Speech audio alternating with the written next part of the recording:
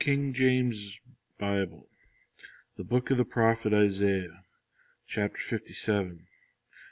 The righteous perisheth, and no man layeth it to heart, and merciful men are taken away, none considering that the righteous is taken away from the evil to come. He shall enter into peace, they shall rest in their beds, each one walking in his uprightness.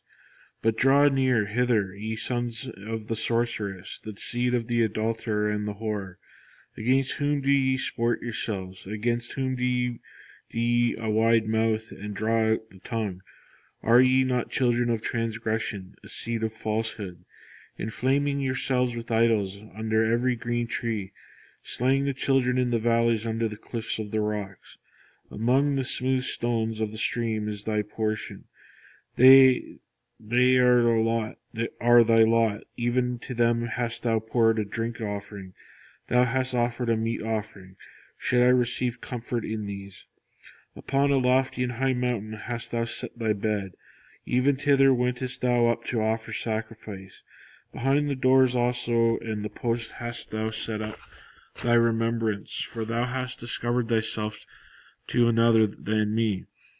Art gone up, thou hast enlarged thy bed, and made thee a covenant with them. Thou lovest the bed where thou sawest it. And thou wentest to the king with ointment, and didst increase thy perfumes, and didst send thy messengers far off, and didst debase thyself even unto hell. Thou art wearied in the greatness of thy way, yet saidst thou not, there is no hope. Thou hast found the life of thine hand. Therefore thou wast not grieved. And of whom hast thou been afraid or feared, that thou hast lied, and hast not remembered me, nor laid it to thy heart? Have I not held my peace even of old, and thou fearest me not? I will declare thy righteousness and thy works, for they shall not profit thee. When thou criest, let thy companies deliver thee, and the wind shall carry them all away. Vanity shall take them.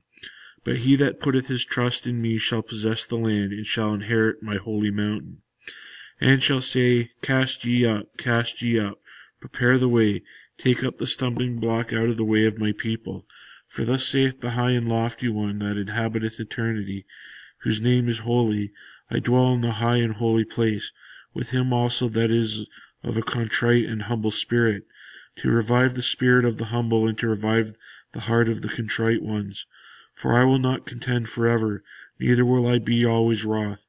For the spirit should fail before me, and the souls which I have made. For the iniquity of the covetousness was I wroth, and smote him. I hid me and was wroth, and he went on forwardly in the way of his heart. I have seen his ways, and I will heal him.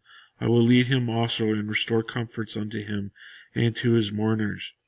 I create the fruit of the lips, peace. Peace unto him that is far off, and to him that is near, saith the Lord. And I will heal him. But the wicked are like the troubled sea, when it cannot rest, whose waters cast up mire and dirt. There is no peace, saith the God, to the wicked.